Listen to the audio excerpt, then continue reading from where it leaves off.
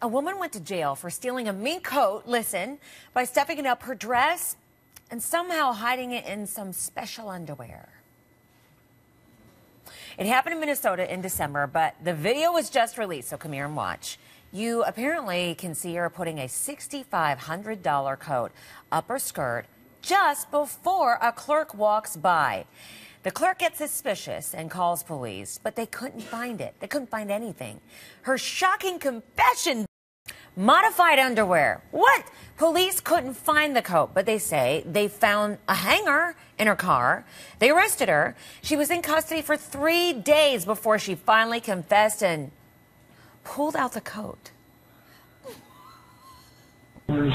That's when she made the decision to take the coat out and give it to him. I'll tell you why they didn't take me. Because they seen the video, and I had to pull my pants down. They said, "You don't have my panties?" Oh, they don't put your panties on you. What now? Police say they couldn't pat her down thoroughly when she was arrested because a female officer wasn't there. The woman pleaded guilty and got 2 years in prison. I guess she was a lot skinnier than they thought. Maybe. I don't know. I didn't know about. I don't know.